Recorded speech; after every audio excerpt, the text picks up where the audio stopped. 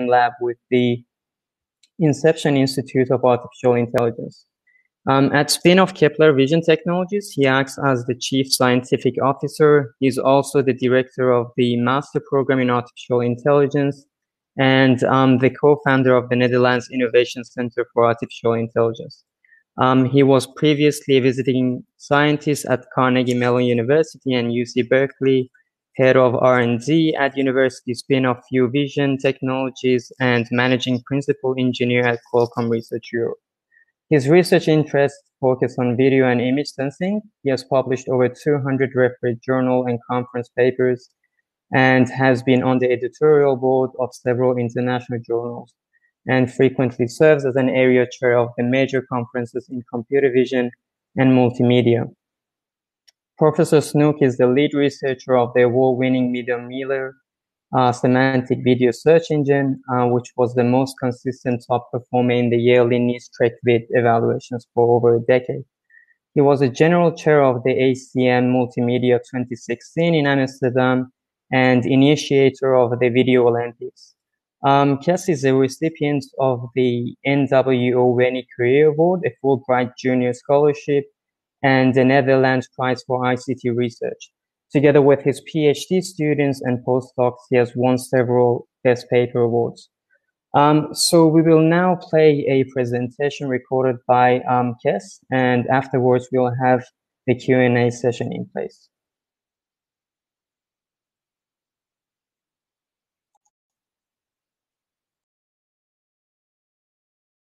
Hello, everybody. My name is Cees Snoek. I'm from the University of Amsterdam. I would have loved to meet you all in person today, but Corona decided otherwise. So I'm going to deliver a pre-recorded talk, which feels a bit awkward, but we will have the opportunity for some real online interaction afterwards. And today I would like to talk about unseen video understanding. So video is everywhere, and things will only get worse. So the Internet of Things, that video is upon us, so to say, and essentially any device that can fit a camera and a purpose will get one. So it has been estimated that by 2022, so that's shorter than 2 years from now, there will be 45 billion cameras in the world. And obviously all these streams of video need to be analyzed, so cannot be done manually. So requires automated inspection. And with it, lots of interesting and futuristic applications become feasible.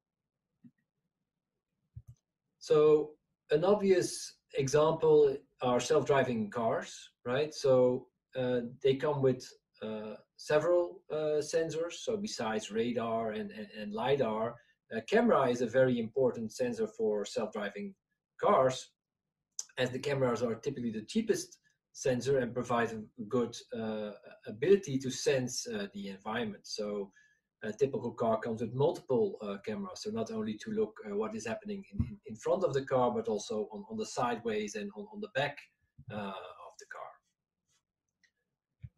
Another urgent application is forensic, so in analyzing terrorist behavior. So this shows some footage from the bombing in Brussels airport. So of course you cannot prevent it by looking through the video, but afterwards, after the fact, you can analyze where did the one that got away go, and can we track him back by following over multiple cameras that have tracked the person's behavior. This is another example showing traffic surveillance. So keeping track of what is happening on highways and streets, and not only to prevent that cars or people behave wrongly, but this is also a very good tool to monitor on what roads do we need to change the layout so as to assure better flow of traffic and prevent accidents.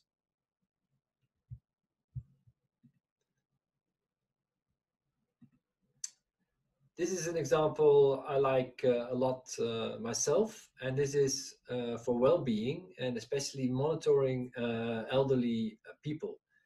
And this example is actually from a project that was done at Carnegie Mellon University, the Care Media project, already in early 2000s, where they were equipping an elderly care facility with cameras to keep track of the behavior of the people, and so for several purposes. So one of them, for example, was to see whether they would show repetitive behavior.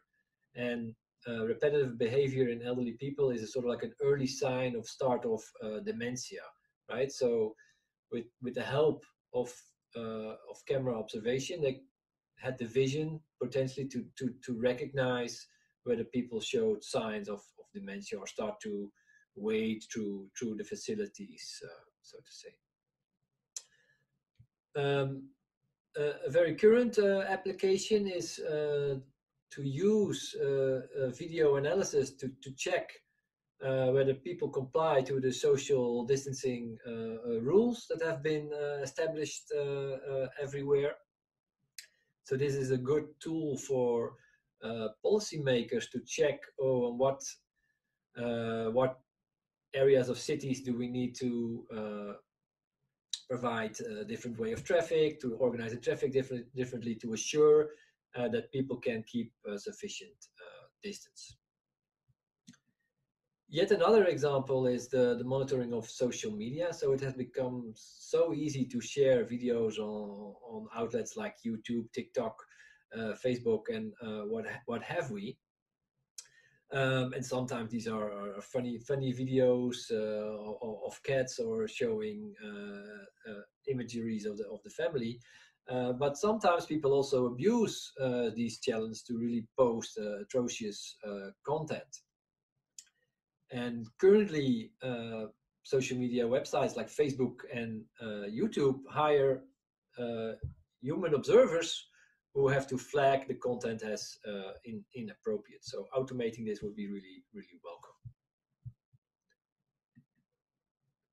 And then last but not least, this is an application from Amazon, from a concept store that they had in Seattle. So basically, employees could walk into the store with their employee ID card. They could grab the groceries that they wanted to have, put it in their bag, and walk out. So without the need to go to a cashier and pay for the objects. So as you can see from the image here in top, it's full of cameras.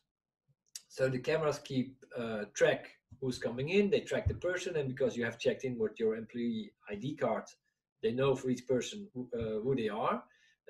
They track your behavior in the shop, and also they track what you pick from the shelves of the shop, and so they will charge you on your credit card and without you needing to pay explicitly. So these are all futuristic applications that use video understanding technology. Now, what do we all need to automate this? So basically, essentially the goal is to understand what is happening in the video, where, when, and also eventually why. So to really capture the intention of what is going on. Now, this topic has been studied for a long time in computer vision and multimedia analysis. And recently we have made a lot of progress. So let me first tell you a little bit about the status quo in general video understanding. So this shows a picture of a tabula rasa, and this is a device that was popular in the Roman Empire, because what you could do here is it is made of wood and together with some wax. So you could melt the wax, you could write in it, and when you no longer needed the writing, you could melt it and you could reuse it. So every time you start with sort of a blank slate. And this blank slate is also a hypothesis in how our brain works, and this has inspired philosophers for quite a while, dating back to Aristotle and probably earlier. And there is a debate. So some people believe that the human brain behaves like a tabula rasa. So we are born with a blank slate, and based on our sensory perception, we fill the brain with observations, and that what makes us think.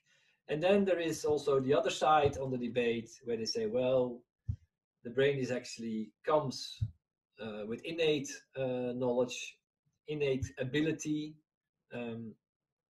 that helps us understand how the world works. At the moment, in video understanding, the empirical way or the sensory way of looking at the brain is the most popular, right? So this is the famous paper from Nature on deep learning by LeCun, Benjo, and Hinton, and they have established a revolution not only in computer vision but also in video understanding and many other fields. So deep learning is also the way to go in video understanding. Here's an example of one of the most cited papers in all of the sciences. So this is the deep ResNet, which is a popular approach for images, but also very useful for video analysis. And to give you some highlight of achievements, of progress in the field of video understanding, I'll show you some videos. So this is actually a clip from a work from people at Facebook. So they classify short trimmed actions, so short clips containing an action, and they label it. And as you can see, it does so in a very reliable way. So the classification score is given together with the action category. And as you can see, the scores are high and makes hardly any mistakes. And the underlying mechanism here is called C3D. So that's essentially a 3D convolution over spatiotemporal pieces of video data rather than the 2D convolution that is common in imagery. Here's another example, also from Facebook. So this is the slow-fast network that was proposed at ICV 2019. So this is an even better version than C3D that is not only able to classify activities that happen in a video, but also objects, and is also able to localize activities in a spatiotemporal fashion. So the slow pathway operates on a low frame rate, so to really capture spatial semantics, and the fast pathway is operating at a high frame rate to capture motion and at a fine temporal resolution. And it also tries to mimic the fast and the slow pathway that is apparently also present in the human brain.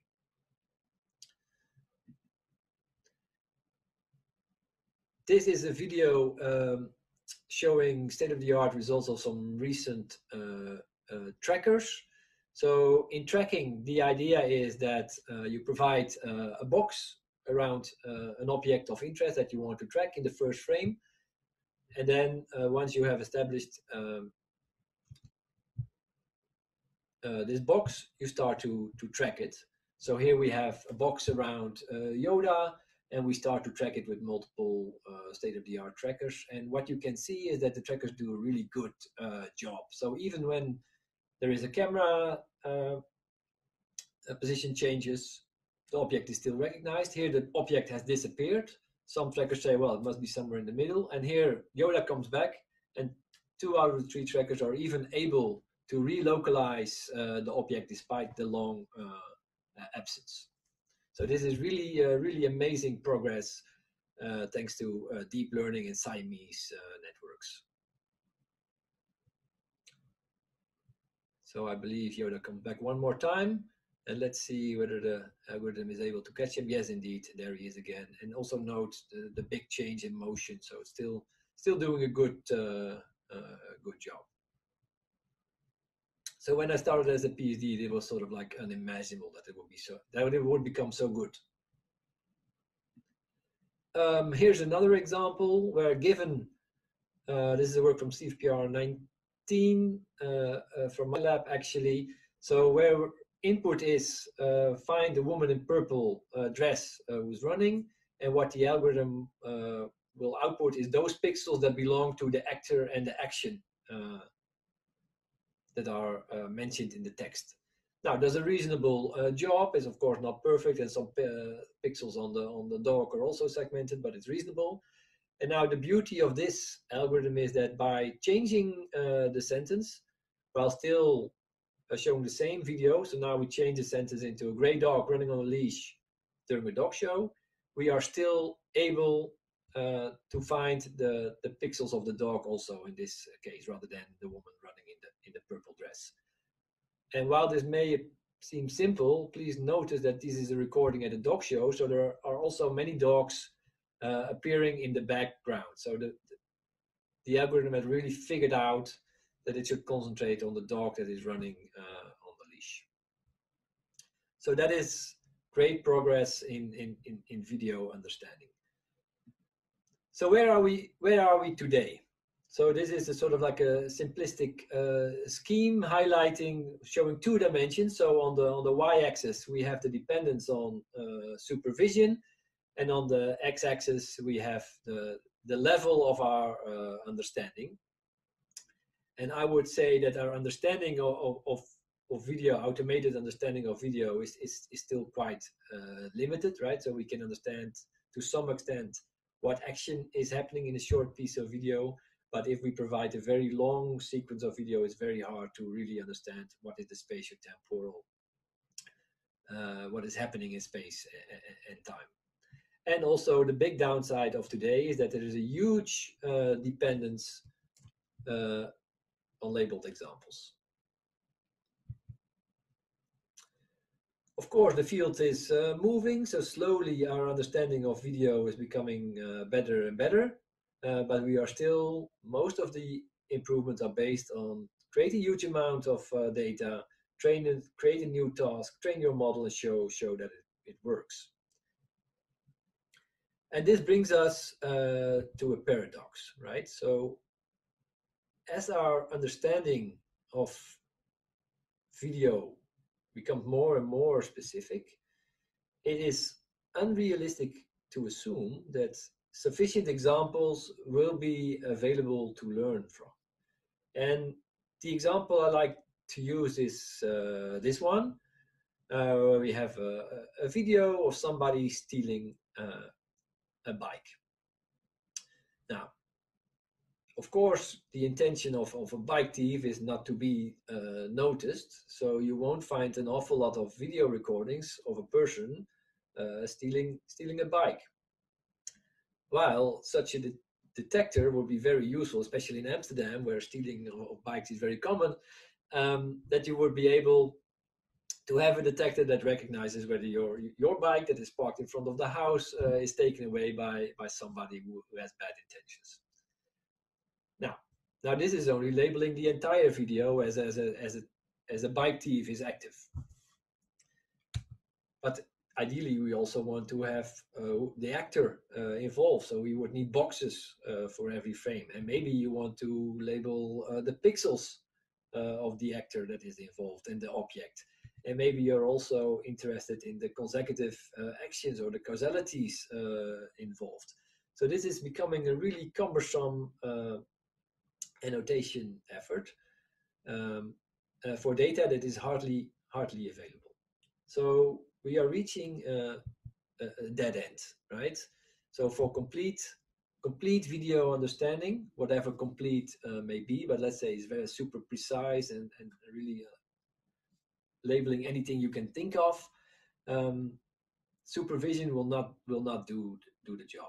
I'm pretty confident that we will make progress along the supervised dimension, but what I think really is the challenge, is the mission of the field, is to really get sort of like a complete video understanding by relaxing the need for supervision. Now, of course, this can be done in multiple ways. So one way is, for example, point supervision. So rather than providing a box around any action of interest in the video, you can do different things. For example, first compute class agnostic proposals, sort of like hypothesis of potential pieces of video where an action may occur. And then rather than providing boxes, you can ask an annotator to only provide points or sparsely sampled frames.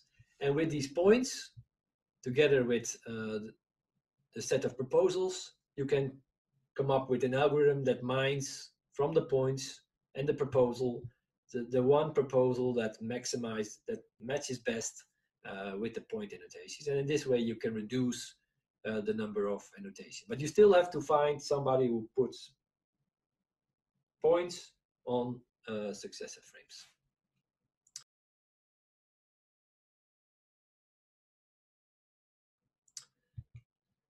Another tactic is meta-learning. So here what you do is you create an efficient use of the limited examples you have, and you compute, you specify a task, for example, recognize an object from a few examples, and you repeat this process multiple times, so multiple episodes. And here the algorithm really likes to learn on a meta level how to solve this problem. Downside of this is that you still need labeled examples. Another tactic that has been very popular recently, also in video understanding, is self-supervised learning. So here a typical tactic is that you come up with a task that you derive from your data. For example, here this is an image, but the same tactic also applies to video. For example, you rotate your input image into 4 classes, like normal orientation, 90 degree clockwise, 180 degrees clockwise, and so on. And you train your neural network to predict, to classify what is the orientation of my image. And by doing so, you build a real strong base network that you can then fine-tune in a subsequent step with the task of interest. And this will help you reduce the number of examples, but of course you still need examples for the task that you're interested in. Now, we want to cover unseen video understanding in this talk. And then the tactic of choice is often zero-shot learning, which is typically resolved by attributes. So here you see a example for images with zebras and pandas and whales, and then they are specified by their attributes, right? So zebra has black and white stripes, panda is also black and white, lives on land, and so on. And then for an unseen class, where you only are provided with the attributes, you can still infer that it must be a certain animal by using class to attribute mappings that you obtain, for example, from Wikipedia or some other knowledge source. Attributes do have downsides, so they are difficult to define. You still need to label the attributes, requires holdout data for training your attribute classifiers, and they are typically defined globally. So they are not completely ideal for video. So I'm going to talk about alternatives for attributes and alternative ways to do unseen video understanding. And like attributes, we also use knowledge transfer as the main trick. The knowledge has to come from somewhere, but luckily there are many sources that we can leverage. So I will talk about 4 of such knowledge sources. So the talk has 4 parts. I will first discuss object knowledge transfer, so as a contrast with attributes. Then I will talk about hierarchical knowledge transfer, so knowledge that is captured in knowledge hierarchies, ontologies. Then we will move on to learning from the laws of physics. And finally, I will talk about what does the temporal dimension of video can add to our efforts.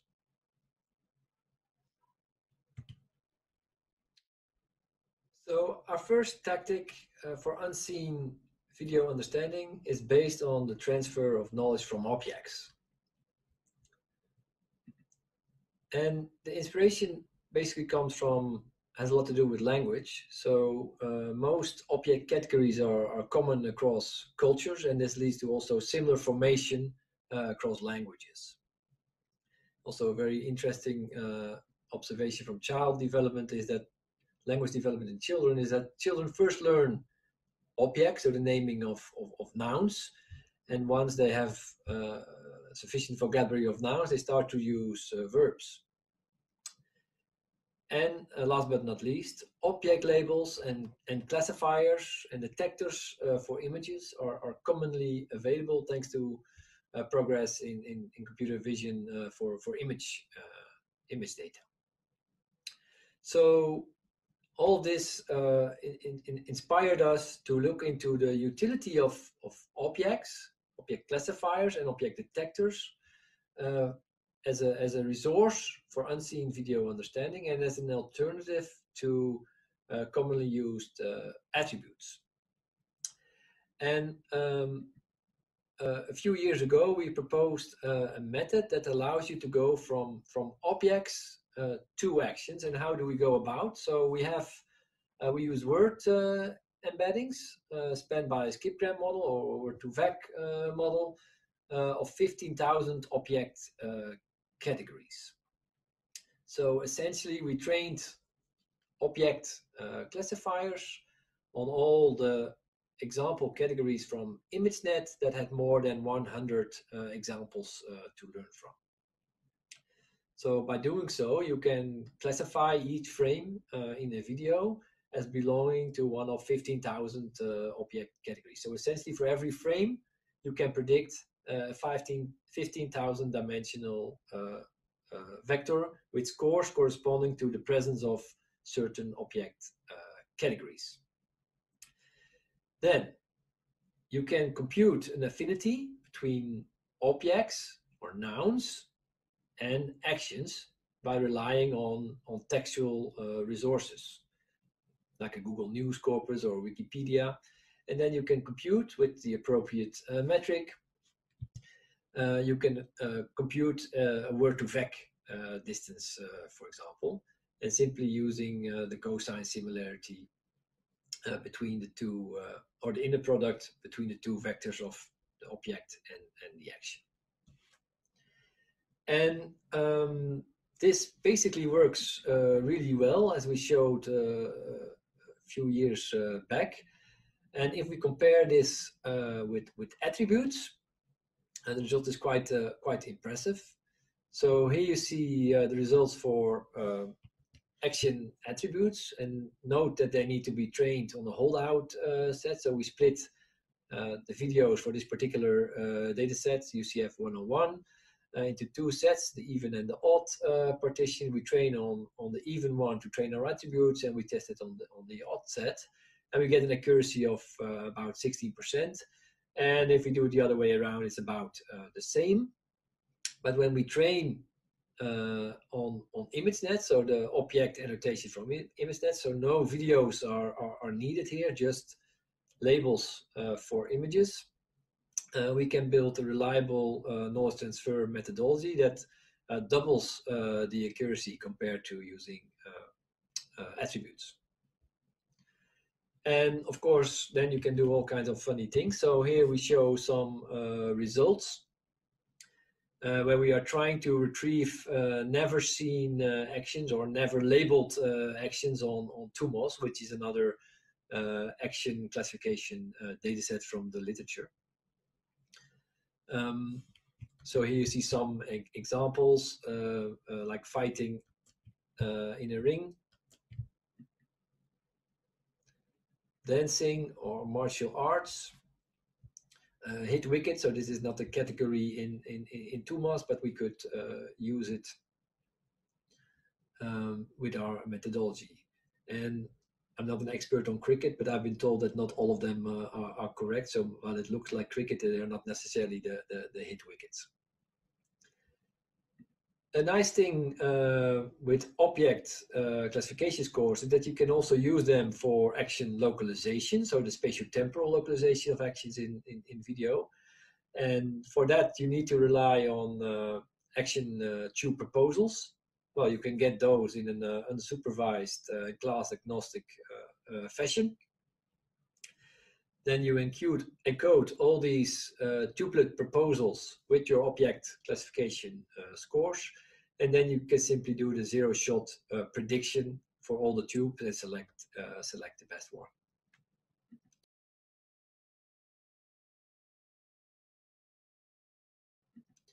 So here you see some examples for such an approach. So this is in green is the prediction from objects to action, and in yellow is the ground truth, so the ideal result. You see another example.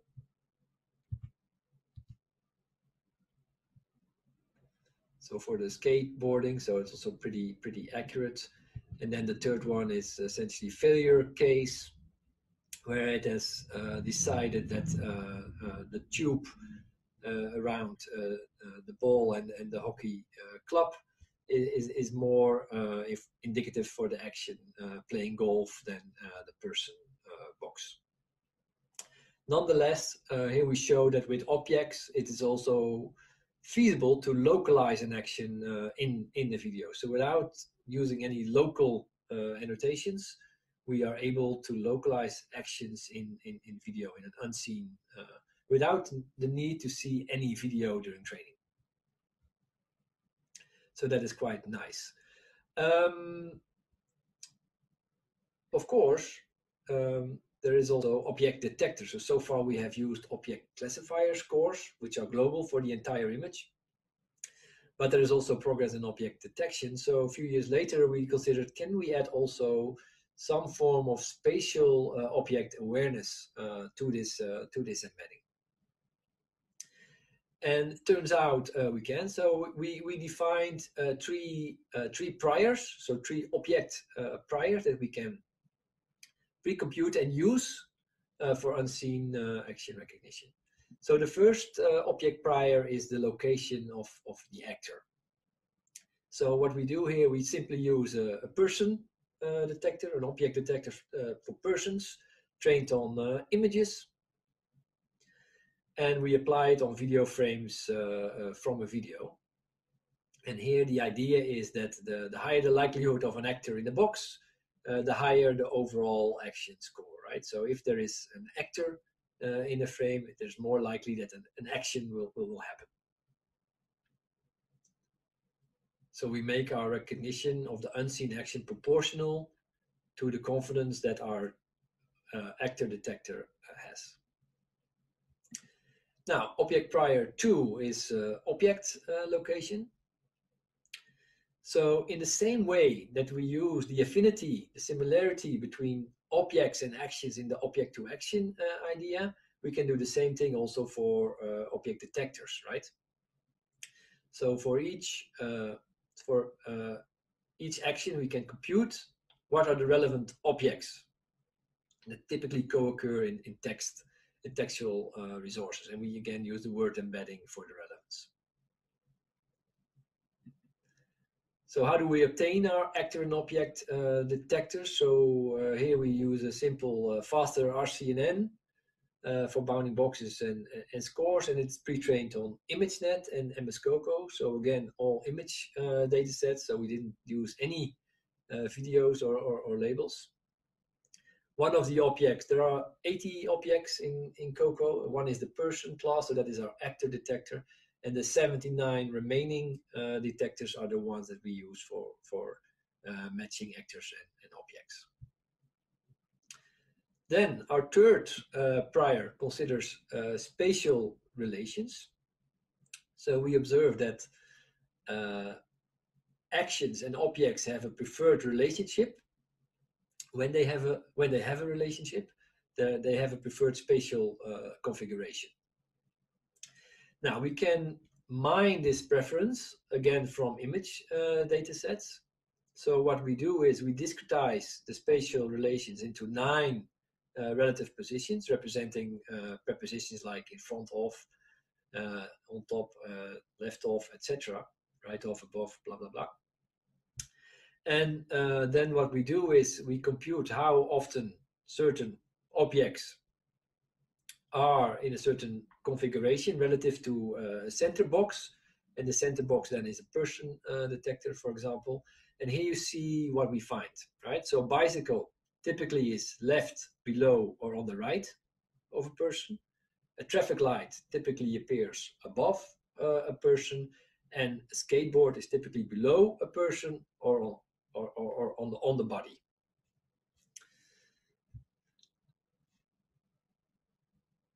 Now, so then we use the Jensen-Shannon divergence with base 2 logarithm to determine the extent to which of the 9-dimensional grid cells is the best match. And the more similar distributions, the lower the divergence and the higher the score. So that's the basic idea. So here you see a figure showing this the intuition behind this idea. So there are 2 persons detected indicated with the red box, and they have different spatial relationships with the detected skateboard, right? So here the skateboard is detected below the person, and this one, for this particular person box, the skateboard is detected left of the person. Now, which one should we trust, right, for finding the action skateboarding? Now, this is the prior that we got from our mining of MS Coco, and because it's more similar to this one, we give a higher preference to this box locations. That is the intuition. Now, how do we combine all these priors? So we jointly score the actors, the relevant objects, and the spatial awareness. So this looks a bit involved, but it's actually quite simple. So we combine the actor likelihood, the relevant objects given the actor, and then the preferred spatial relationships. And what comes out of this is a most likely object location or action location given the 3 object priors. We do this for every frame in a video, and then we simply link individual boxes with a dynamic program using a Viterbi algorithm. Now, how effective are these priors? So we did an ablation, and here you see the results. So the table might appear a bit complicated, but let me explain it. So here we have the 3 priors. So let's start with the first one, the actor prior. So we're detecting persons in video. How effective is using this single prior for action unseen action classification? So we can see that for action classification and for action localization, we get a better than random performance, but accuracy is still quite low. So looking only at the person is not enough to define the action. Then we also look at what is the preferred objects that co-occur with a person given a certain activity, and how many objects should we take into account, right? So we only take the most likely action. So if we, like, let's say we have an activity playing the piano, then obviously if you find a piano detector is then very informative. But you can also imagine more other activities where more objects are of interest. So you can include 2 objects in your representation, 5, 10, and so on. And what we see is that more is better. So for classification, 5 or 10 gives a good result, and also 5 or 10 is a good result for action localization. And then finally, we also add our third object prior into the equation. So we also take the preferred spatial relationships into account. And by doing so, we can further improve the results. So we find that 5 for this particular data set, so 5 additional objects is a good setting. So object locations for both actor and object, so being spatial aware, and also these spatial relationships really help to discriminate, better discriminate unseen actions.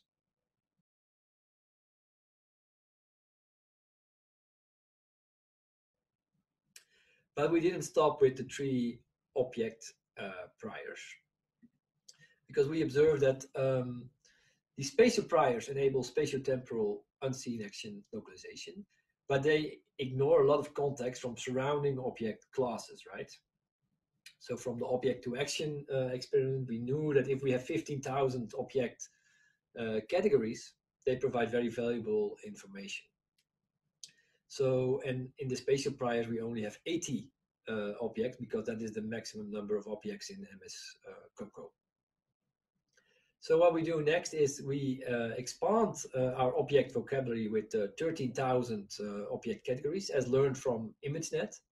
So these are global classification scores that we leverage. And then we introduce 3 additional priors that really focus on trying to capture object semantics. And what inspired us is the following example. So language is ambiguous, so object and action relations may be ambiguous too. So here we show 2 examples that failed when we only used spatial object priors. So for the activity bar swinging, our embedding came up with a table as a very good object to include in the representation.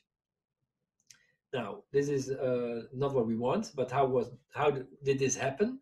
Because in bars, you typically have tables and chairs.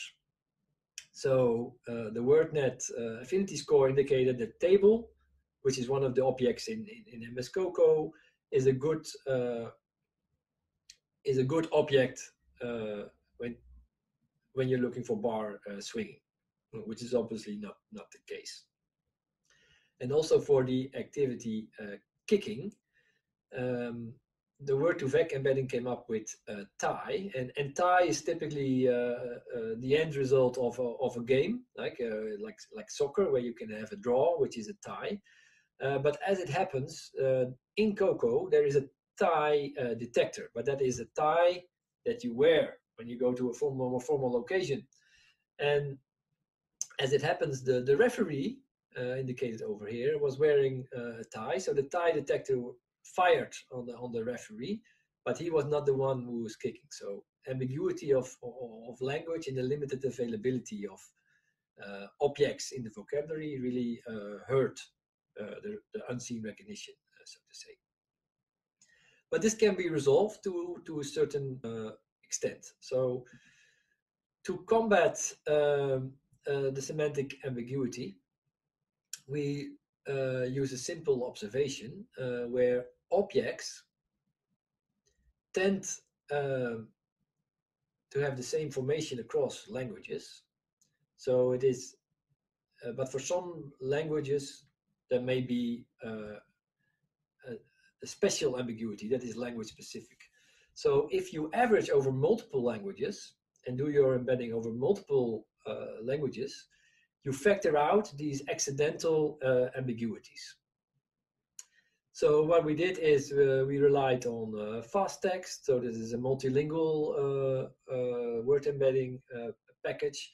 And we computed the object and action affinities using fast text in multiple languages. And we experiment with up to 5 languages. In total, there are more than 150 languages in the package. So what did we find? So here you see different settings for action classification, and here the results with different language. Now we get best results for English, independent of the setting. And for the other languages that we tried, results are a little bit lower, probably because there is a lot of effort has already been put in making English translations good. And for Dutch and Portuguese, maybe the quality of the languages is worse. But then interesting, when we start to combine the languages, we get better results. Especially for this particular situation, when we combined English and Dutch, we got the best results, even better than combining it with all languages. So the effectiveness per language varies, but being multilingual in your embedding really pays off. So here you see an example for the activity field hockey penalty, and here you see the similarity for several objects given the action, and also including a few mistakes. So here we have field artillery, penal institution, field pensy. So somehow part of their name corresponds to the activity name, which is not necessarily a good thing. And when we combine the English language with the Dutch language, we can see that the similarity score changes, and the ones that are not the ideal matches get downgraded into their scores. So the good matching objects get better score, and the not so good, the more ambiguous objects get lowered. So this really works. Then, second prior, semantic prior that we introduced here. So semantic similarity does not necessarily imply discriminative ability, right? So when you are on a soccer field and you find that grass is very informative, that is true, but grass is also informative for many other sports. So a grass classifier is not the best one you can pick to identify kicking activities, for example. So we introduced two score functions to take this discriminability into account. So the first one penalizes objects that are not unique for an action, and the other one promotes objects that have a high uniqueness across the entire set of objects, regardless of their match to the action, right? So if an object is very rare, but for a particular video it has a high score, then we think that is a good thing. And so the score function uses the uniqueness of the objects over the entire sets. Now, what we find in terms of their effect, so again, for different settings in unseen action classification, and we find that it adds a little bit. So not spectacular increase when adding the action-based discrimination and the object-based discrimination, but all small bits help in unseen video understanding. So nonetheless, we think this is an effective prior. And here you see some effects after using this prior. So here we have the activity apply eye makeup, and here we have the activity pizza tossing. And indeed, after applying these priors, you see that the relevant objects get enforced. So that is the gray, bold classes, while the less relevant ones indicated with red get downgraded. So in fact, one of the classes here is pizza, where here you have things like horse that get downgraded. So it makes a lot of sense.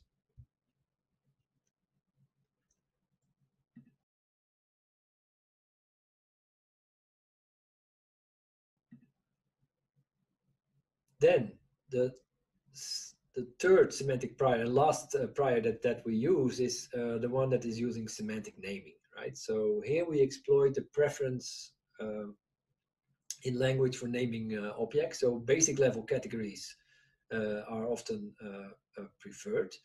So for example, here we have a referee, which you would call a referee, but you can also use the the term adjudicator, right? This is far less common. But if I tell you it is a referee, everybody understands. If I use the other word, it's much harder for the general individual to know that this is a synonym for referee.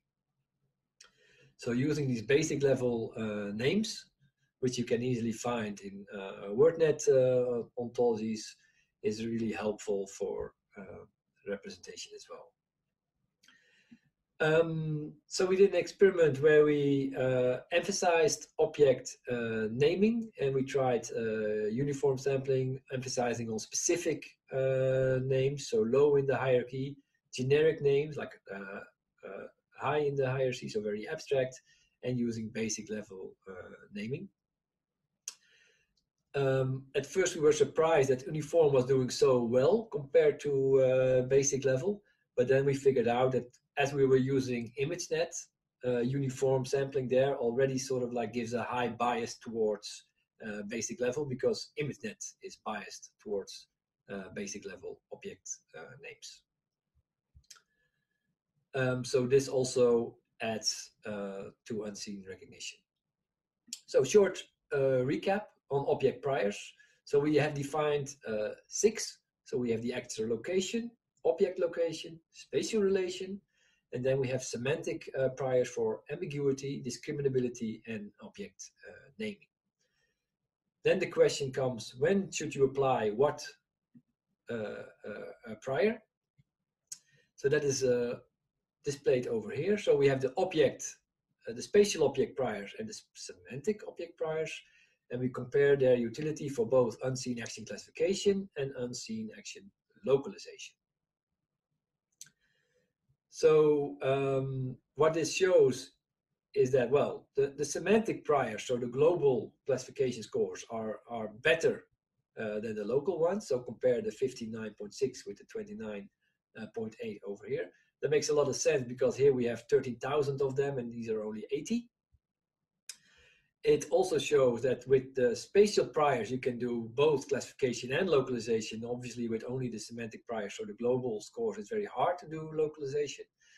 But the best thing you can do is combine the spatial object priors with the semantic priors, and you get a really big jump in accuracy, both for classification and localization.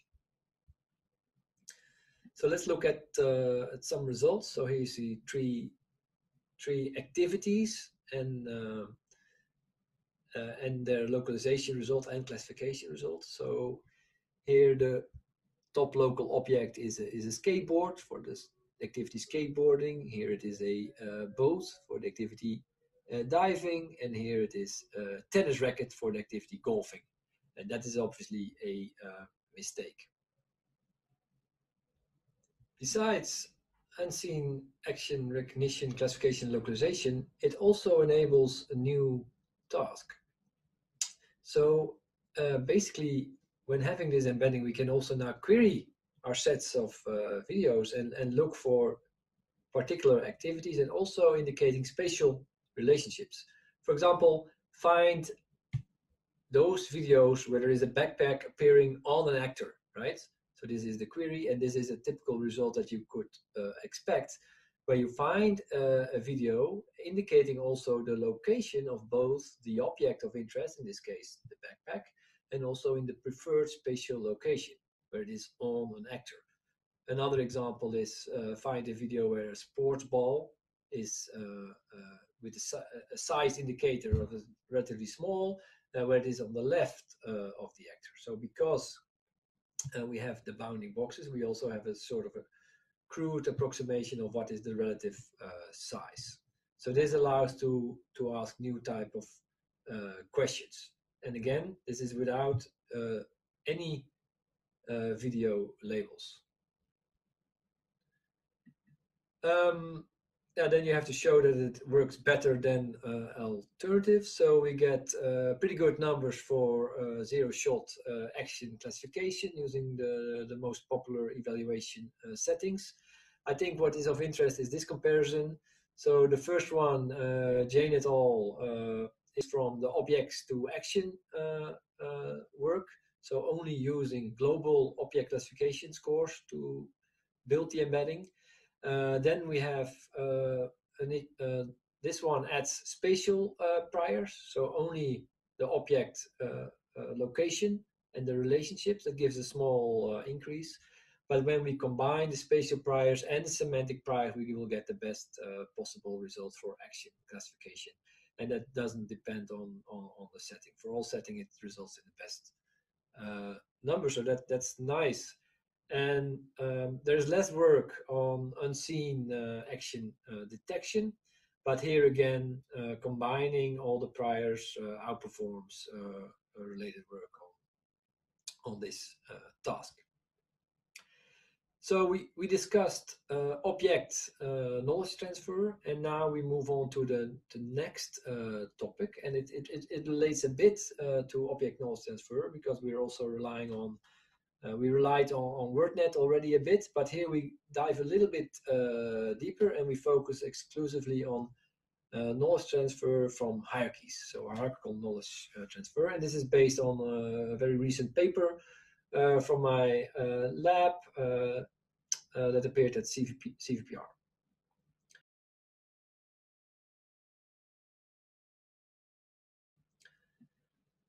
So the motivation is as follows. So say we have a video of an activity Beten twirling, and for some reason it is misclassified as a balance beam.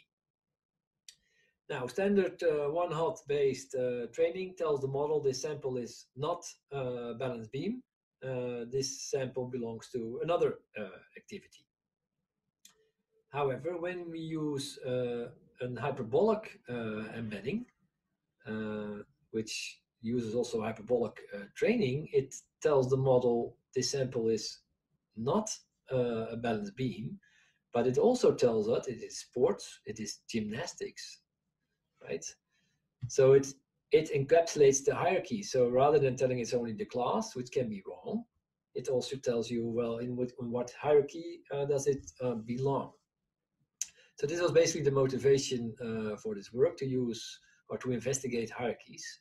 And luckily, action hierarchies exist in the video understanding literature. But as it happens, they are not so often used. Probably the most famous example is ActivityNet. So this is a big effort to label activities in a similar fashion as ImageNet. It was based on also on an activity ontology, and labels have been provided, videos, the ontology, and also labels. The start and end of activities in video collections is provided for many classes. This resource has been used a lot in the literature, but mostly for the videos and the action class annotations, not so much the hierarchies. There is also some related work on using hierarchical embeddings, so to say. Of course, there is work without embedding, so simply relying on word2vec. So the device from NeurIPS is famous. There is also work on that is a Euclidean space. There's also work from my lab working on hyperspheres. It appeared in NeurIPS last year. And then there are a few papers that use hierarchies inside their embedding. And the notable examples we found are Lee et al. From CVPR 2019. So they generate a tree-level fixed hierarchy of classes followed by a softmax optimization to perform hierarchical recognition. And then there is I would say more interesting work from Bartsch and Densler that appeared at WECV, who embed hierarchical relationships in a hypersphere, also for unseen action recognition or retrieval, basically. And they show it improves over a setting that does not use hierarchies. Now, this is all inspiring because it tells us that hierarchies have value. And rather than using Euclidean, simplex, or hypersphere embeddings, we prefer hyperboles, because they provide a more suitable space for action search, for unseen action search, and especially as it can use fixed or it can use variable depth of the hierarchy, so it no need to be fixed.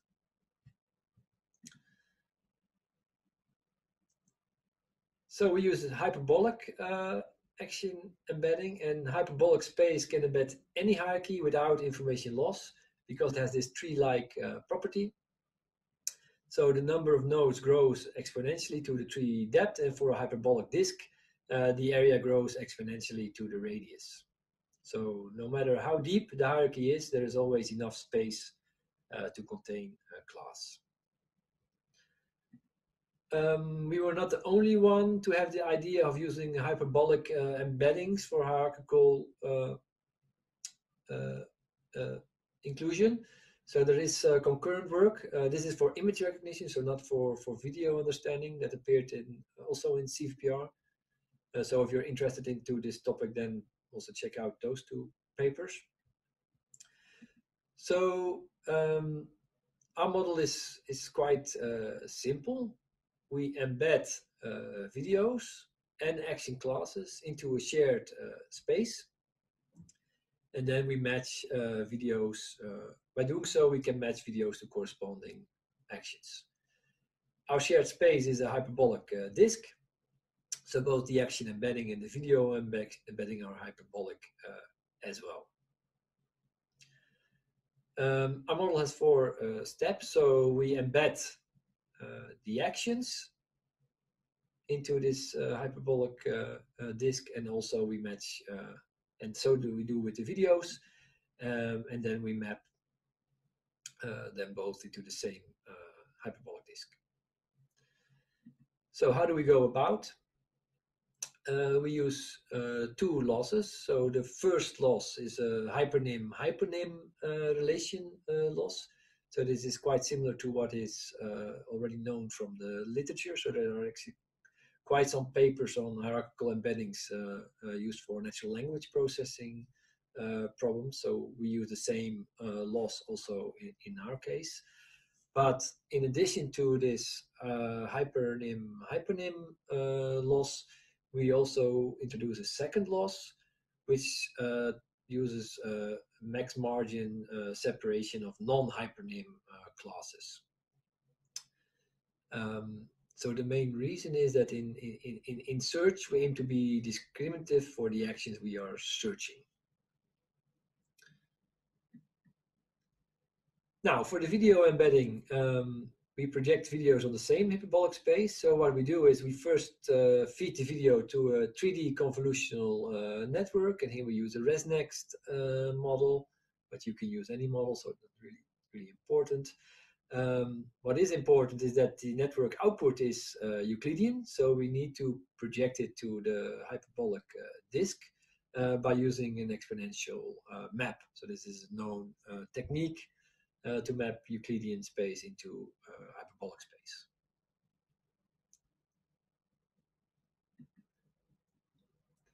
Then we want to match action hierarchies with videos, and here we propose a hyperbolic prototype distance function. It simply imitates the training process of softmax classifiers to match videos and actions. The main difference is that the training is based on the hyperbolic distance metric. So this is this D subscript C. Once we have this, we can perform hierarchical action search. So given a certain query, which can be an action name or a video example, you can rank videos in your test set based on the cosine distance. And what this will result in is what we call a cone search, whereby we increase the cone, so to say. So you capture more and more information that is encapsulated into the hierarchy.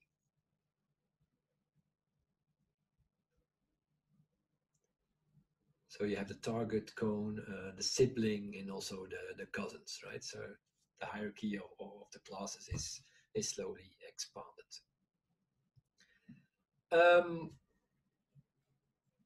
we took some existing datasets and hierarchies that we updated a little bit. So we have ActivityNet, which comes with a hierarchy.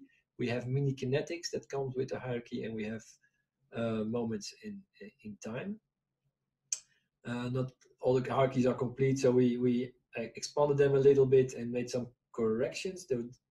They are all available.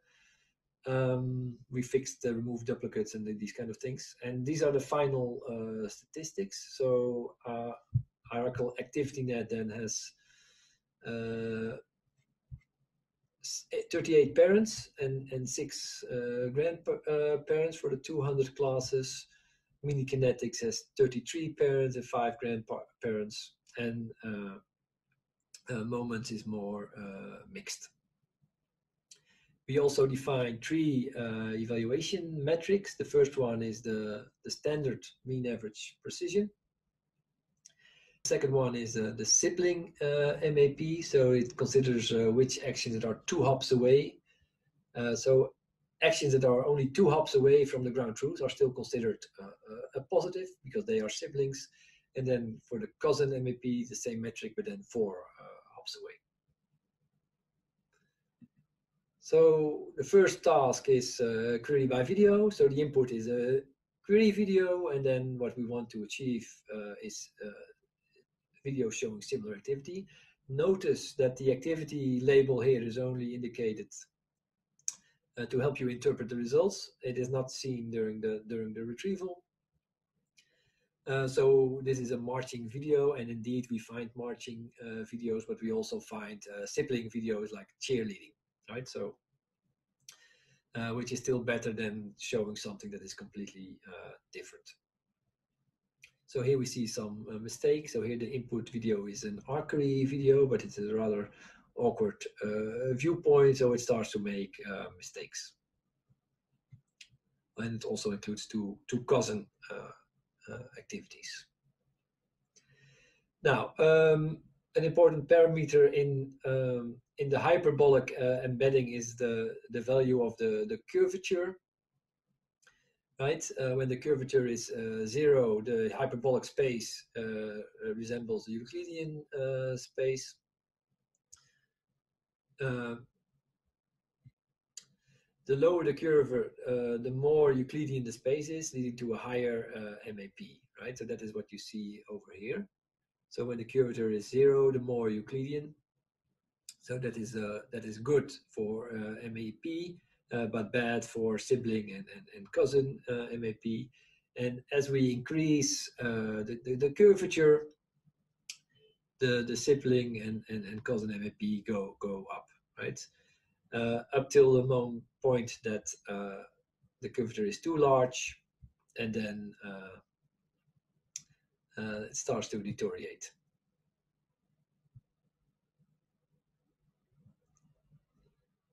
So some curvature is preferred, but too much leads to instability, right?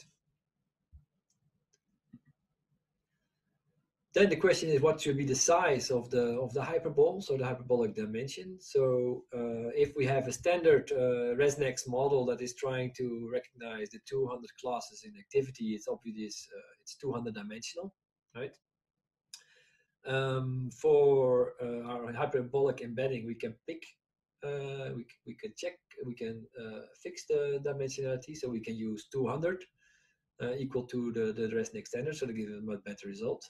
But also with only 50 dimensions or even 10 dimensions, we are better than the ResNext alternative.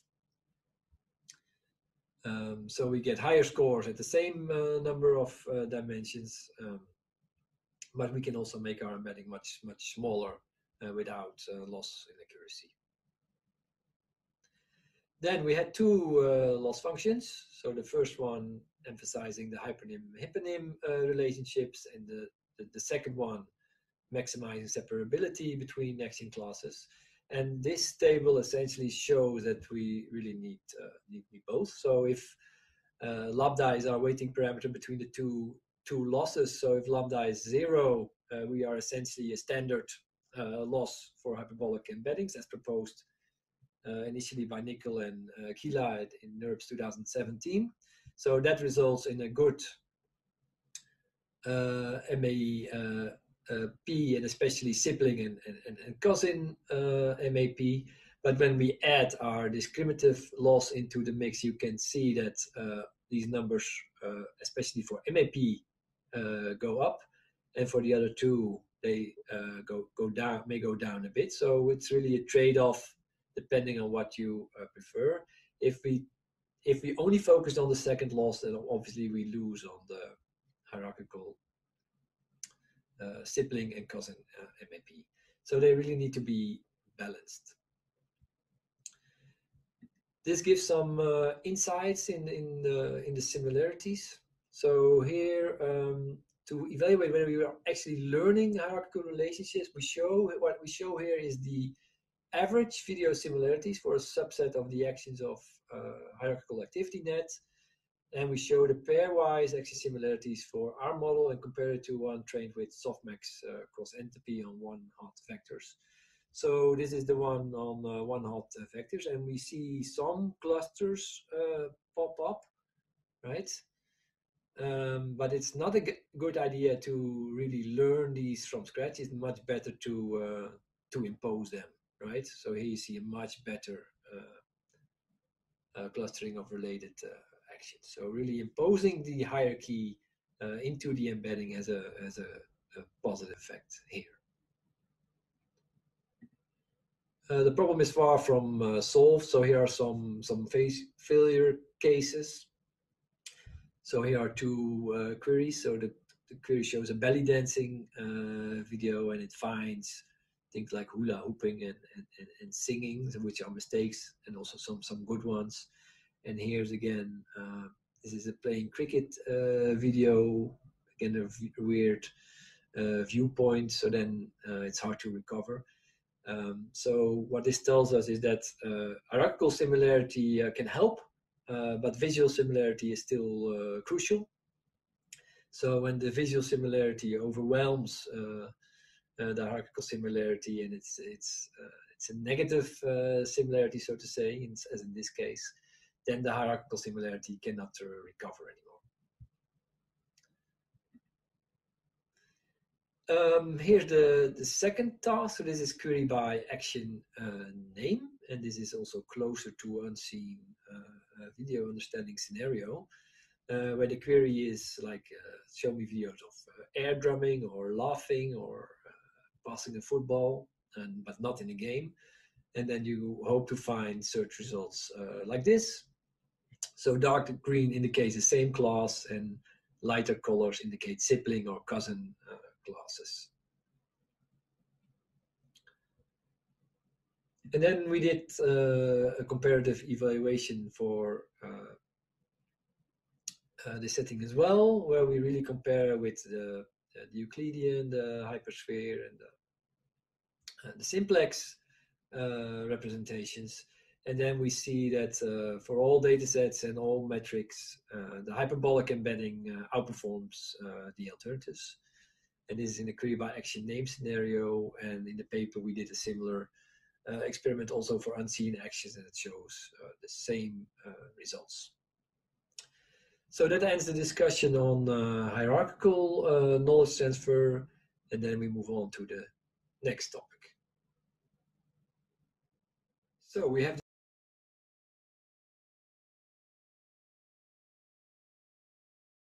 have discussed object knowledge transfer, hierarchical knowledge transfer, and this chapter we're going to discuss knowledge transfer based on physics. It is also based on a recent CFPR paper from my lab.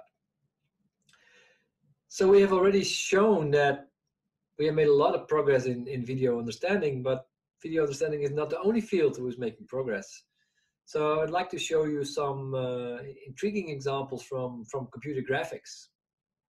So here you can see that these simulated environments are really starting to look really realistic, right? So real hard problem of modeling water, and has done really a magnificent job here. And here's another example showing knitwear, and look how realistic the texture and the bending and the material, what it looks like. So this made us wonder, so if we can use computer graphics like simulated examples, simulated videos, we no longer need to meticulously annotate objects with varying pose, illumination, texture, and scene dynamics, because we can all put it into the model from the start. So the model delivers it all for free. And this would facilitate unseen video recognition also. So for this particular project, we had the research question: can we predict the latent physical properties for real-world phenomena through simulation without ever having seen a real video example before? And we focus here on cloth in the wind. So we consider flags and cloth in the wind as a case study. And this is important for applications like virtual clothing try-on, energy harvesting, and biological systems. It's also well studied in the field of computer graphics. And the task is, while specific, it is still challenging, as physical models of cloth tend to have high numbers of unknown parameters and bear intricate coupling of intrinsic and external forces. So we are particularly interested in properties like the fabric stiffness of the cloth material, the area weight of the fabric, and also the wind speed that we can predict from the behavior of the cloth. So the key idea that we were investigating is that we measure real-world physical properties by iteratively refining a physics simulation so as to increase visual similarity between a generated video and the real-world observation that we make with the camera.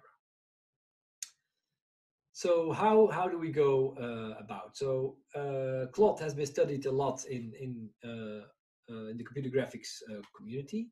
So we can borrow a lot of their models.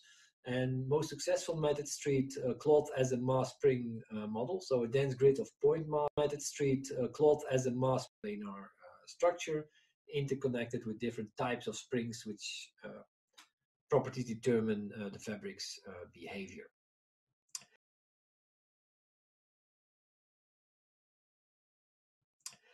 And also simulation parameters are available. So the range of bending stiffness is known. Also the weight of the fabric can be easily estimated, for example, by looking at commercial web shops for vendors of cloth and flags. And also we have a good sense of the wind velocity and the variation therein. So given these parameters and the mass spring model, we start to simulate and render simulated videos of cloth in the wind.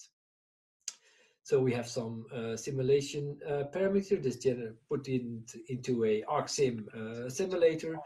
It generates 3D meshes of cloth in the wind. And then we use Blender as our rendering engine, and together with rendering parameters like camera position, scene geometry, lighting conditions, and the texture of the visual cloth, we can generate simulated video clips of cloth in the wind, like the ones you see over here. So here are some more examples.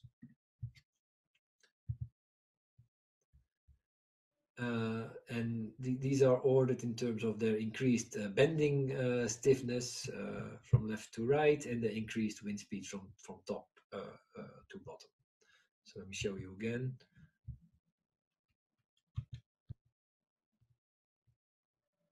So here you see some simulated videos of a flag in the wind.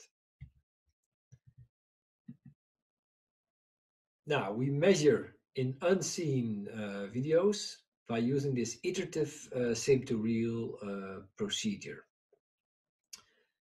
So we record a real video clip and we measure its similarity into this physical similarity embedding with an artificial video clip. And as the two clips become closer and closer, then we know what were the parameters that were used for the simulated clip. So these parameters then must ideally are those identical to the ones for the real video, the real phenomenon.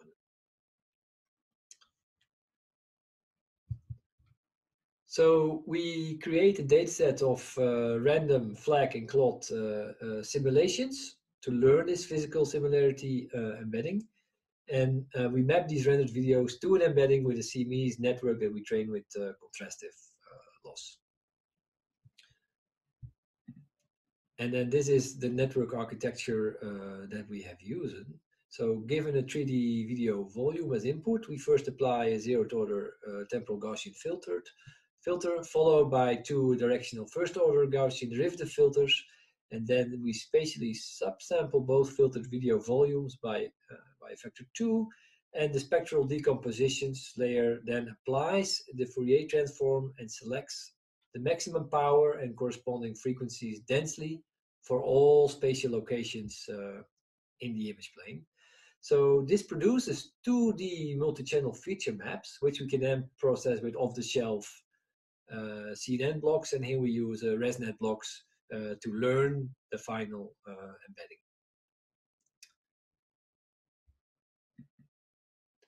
So once we have this embedding, then we can start to record real videos, and given a set of simulation parameters, we can find the video that is closest, or we can find the simulated video that is closest to the real thing, and then report its parameters.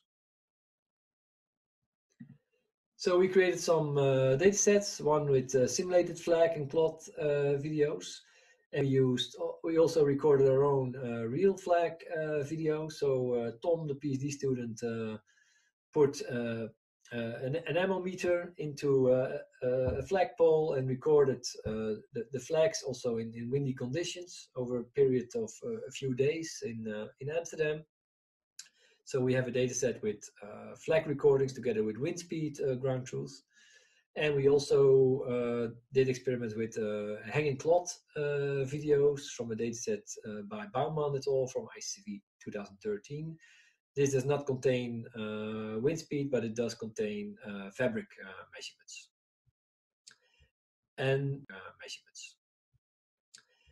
And well, we have lots of experiments in the paper, but here I only want to report the final ones, the most interesting ones, I would say, is. So here you see the development. So this is the real video of a flag in the wind, for which we want to estimate, we want to predict the corresponding wind speed, and we know the ground truth. In this case, it's 2.46 meter per second. And as we iteratively go to our procedure, these are generated clips, so simulated clips of a flag in the wind using similar textures. And as you see, it converges, as is visible here, to the true measurement, or it's approximately similar to the 2.46 meter per second that we measured for real. And here we also estimate the fabric weight, but we don't have the ground truth, so we cannot verify whether that is correct. For that, we have the other experiment with the hanging clot. So this is the real videos, and these are the simulated videos. And also this one converges quickly, and it's a little bit, for the fabric weight, it's a little bit higher than the ground truth, but it's approximately correct. So what is interesting here is that we have effectively closed the loop between learning from simulated videos to predict real-world phenomena. So this is another way of getting to unseen video understanding without the need to label data. In our final chapter, we consider the temporal dimension of video for knowledge transfer. So what are the properties of time in video? So, well, first of all, there is temporal asymmetry. There is a clear distinction between the forward and the backward arrow of time. So here you see two videos, one in the normal forward direction and the other one in the backward correction. So you clearly see that the second one feels unnatural. Another property of video time is temporal continuity. So future observations are expected to be a smooth continuation of past observations. So this is again best visualized with two videos. So this is a video of a snooker game, and the left video shows in continuous mode, and in the second video shows non-continuous mode by swapping two frames. And it's clearly breaks your expectation when you look at it. And third, and a very important one, is temporal causality. So when we observe an event, we actually observe a chain of causes and then effects. So this is well captured in the something data set. So here the action is pretending to put something into something, and if you look at the ordered versus the shuffled version, it really feels unnatural. So these properties of video time can be exploited for unseen video understanding. And in this final chapter, I would like to focus and zoom in on temporal continuity. Right, so the fact that video is continuous and that we can exploit this. So video is continuous, so we can also exploit this continuity and also discontinuity by looking into short, trimmed videos, and to learn from those videos to be able to learn in longer videos where to find the action of interest without the need to have these labels for the start.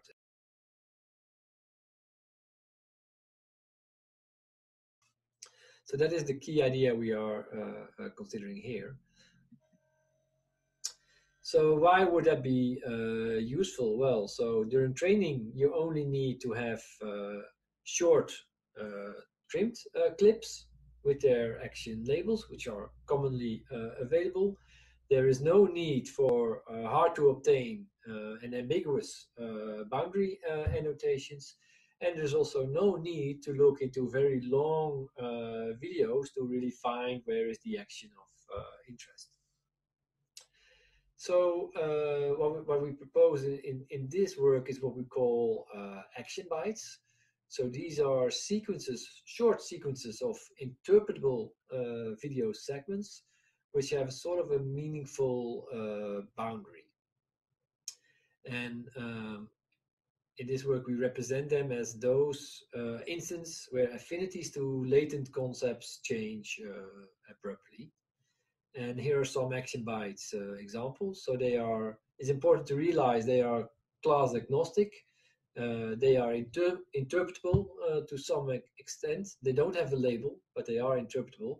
And they are temporally scale invariant. So they can be short, they can be a little bit longer, it can depend. So it's not a fixed temporal window. So here you see some examples from baseball match, and please note that the labels we have sort of like provided ourselves to give sort of like the interpretation of the segments. So here are the phases that are typical for baseball matches. And we have an approach to learn these action bytes and to help also to localize activities in unseen video. So how do we go about, right? So first we segment a video into action bytes, and these are then clustered and assigned pseudo labels, which are used as a supervision signal to train the localization model.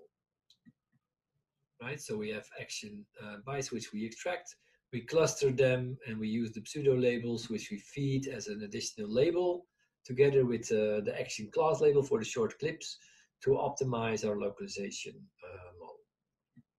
So for our localization model, we use an off-the-shelf one that is commonly used for weakly supervised recognition. So we have an auxiliary loss for regularization and a loss based on the action class labels for the short clips.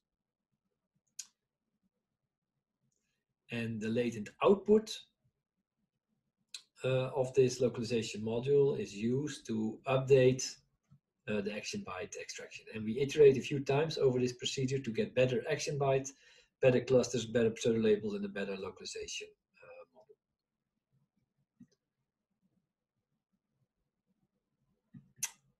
Then in a cross dataset evaluation, the label set of the scene videos in the trim set should not overlap with the ones in the test set. To be able to still be able to transfer the label information, we use a similar trick as in the objects to action work. So basically using word2vec embeddings to measure similarity between text labels. Now, the key abilities of action bytes is that they enable temporal localization of actions in a zero-shot fashion. So without the need to label any videos a priori with temporal action boundaries. So we simply avoid, we do need to avoid class overlap between the trimmed and the untrimmed videos seen at test time. Action bytes also form good action proposals. So we can simply merge consecutive proposals also with temporal dithering. So we merge consecutive action byte proposals to get reliable action proposals. And also action bytes can be used for zero shot, but can also be used to improve existing weakly supervised methods that use action class labels for long video to find the corresponding boundaries. We did some ablations on what are the best settings for the action bytes. It basically shows that as long as the clustering loss decreases with the pseudo labeling, you can keep on improving your action bytes. And adding the action byte proposals also into the mix further improves the accuracy. And here we see some results. So first on the proposed task, so zero-shot temporal localization. And as far as I am aware, this is the first time this has been tried in the literature. So we also included a baseline that simply uses the word2vec distance between the class activation score from Kinetics 400 dataset used for training. And we compare that with our approach, and well, it's obviously better. And we reported on TUMOS, but also on multi-TUMOS, which is a multi-label action dataset and ActivityNet. Then we also plugged it into a state-of-the-art weakly supervised method, and then adding action bytes on top further improves weakly supervised results as well. And here we are also the first to report weakly supervised action localization on multi-TUMOS, which is enabled by our approach. And last but not least, we can also do completely zero shot with our approach. And those numbers are low. There is no state-of-the-art, but it shows feasibility of the method. So that brings me to the end of this talk. So I've talked about knowledge transfer for unseen video understanding. So can we understand video without relying on huge amounts of data and complex architectures with huge amounts of compute to get to the semantic essence of what's going on? Turns out that priors from object provide effective knowledge transfer, and so do hierarchies. The laws of physics as captured in computer graphics models, and also the notion of the temporal axis of video provides interesting source of information. So knowledge transfer is of course key for unseen video understanding. The knowledge has to come from somewhere. Objects, ontologies, physics, and time are viable knowledge sources that one can use. And what is nice is that they are naturally embedded, or can be embedded, in self-learned representations, so as to get the best of both the deep learning world and using informative priors. And I believe we have only started to explore the opportunities, and a lot of exciting work is waiting for us. That ends my tutorial. Thank you for your attention, and I'm happy to take questions in the online Q&A session. Thank you.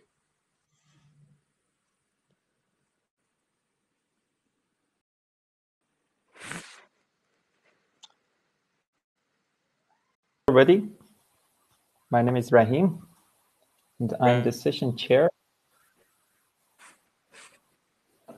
So I will read aloud some of these questions. As icebreaker, I will start from my two short questions. So the first question is that in the effect of language priority, why adding more languages worsen the results? I could remember that adding Dutch and English was the best, but not adding more languages. Yeah, that's a good point. So I think it has to do with the quality of the language models, because most of the research in language embeddings is essentially biased towards English, right? So these English data sets are better, and that is why you will see that combining multiple languages can actually deteriorate the results. And have you tried like the combination of English maybe and German, not in Dutch, but in Deutsch? Yeah, we have tried multiple. Of course, we did not consider all 150 or so combinations that were possible with this package. We did do a permutation of the 5 languages that we considered. And it turns out that for this particular subset, by chance, Dutch was the most effective to combine with English. There was no national bias because I'm Dutch or something. Oh, sure. Okay, the second question is that regarding the overwhelming visual similarity scenario, did you observe the cases that hierarchical similarity not only helps, but also worsen the results? And if yes, how do we know when to make use of hierarchical similarity? Yeah, this is a very good question. I don't have the answer. So we didn't look into details where this was the case. We should. Yeah, very good question. Okay. So the third one is that in the earlier slides by Amir, he asked, you reviewed self-supervision, but it seems like data augmentation. Can we consider data augmentation as self-supervision action?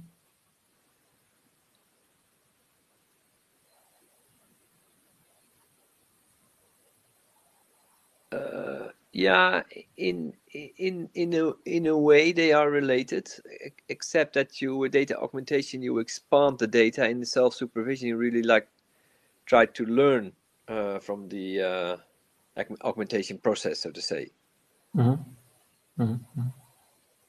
Great. So I would not consider it a self-supervised action, but there is a relationship. So you may consider it maybe as a subset of data augmentation. Or so I think you can.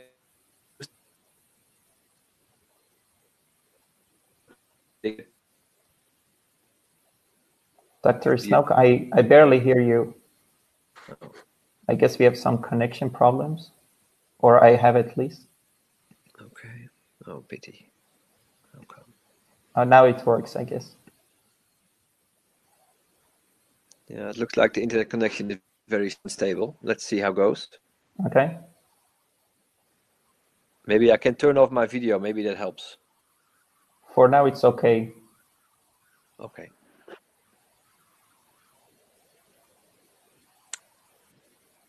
So shall we discuss the next question? Yes.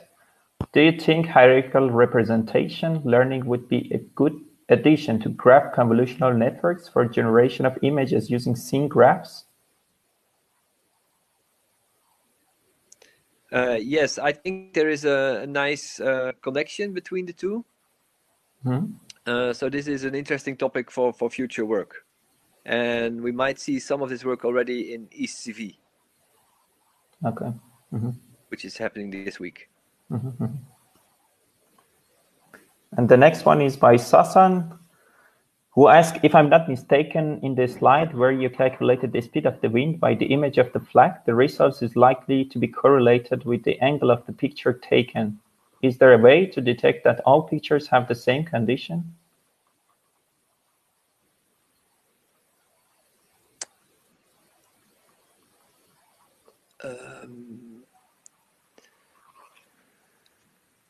So it is, I believe it is true.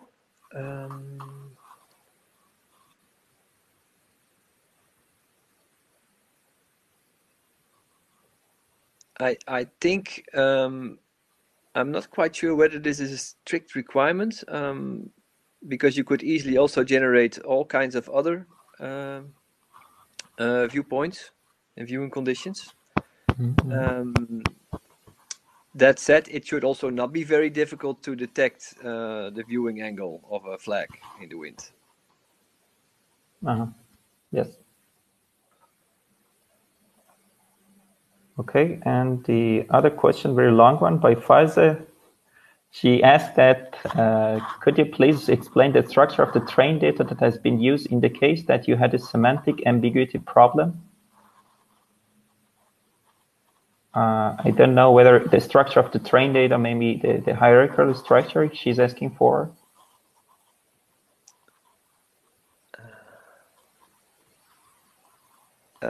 What chapter does this relate to, this question? I'm not sure. Maybe Faiza could tell us about this.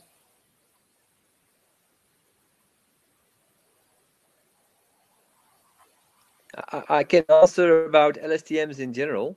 So what we have found in video analysis is that although LSTM seems sort of like conceptually a very good fit, right? Because it's temporal sequence data, it comes with memory.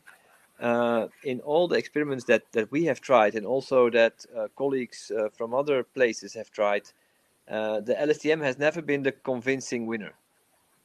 So personally, I'm not so convinced of LSTMs being a good fit for video. But of course, I like to be wrong.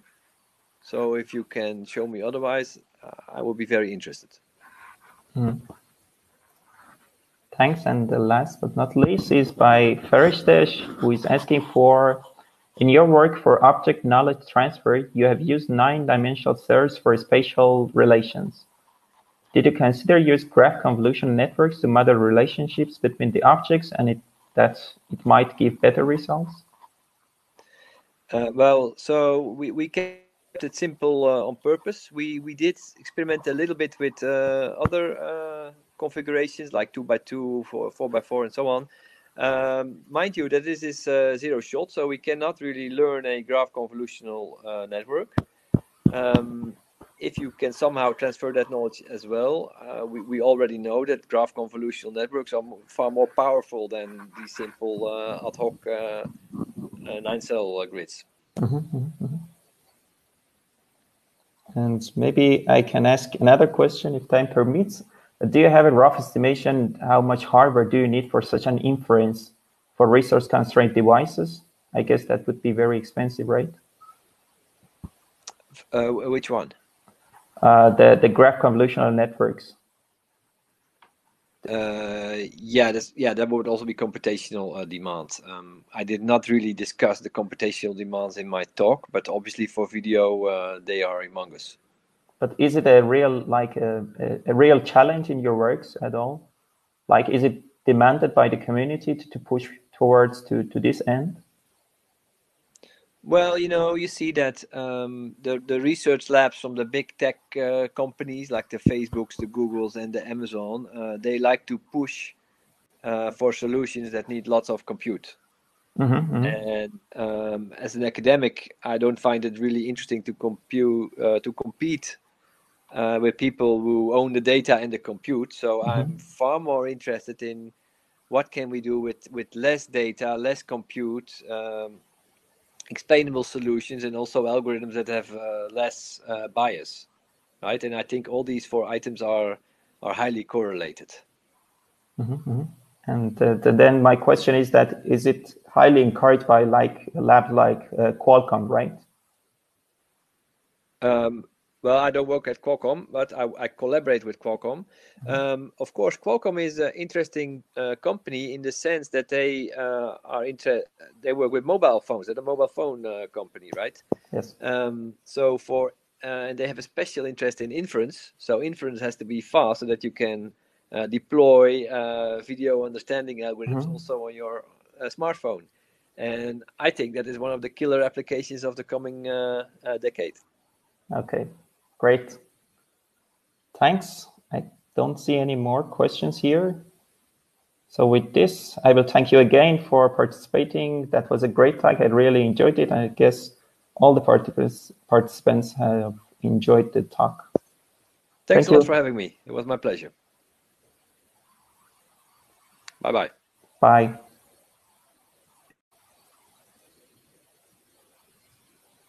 Okay. So thanks all of the people who are attending this talk. So I guess we will meet tomorrow again. Thank you. Bye.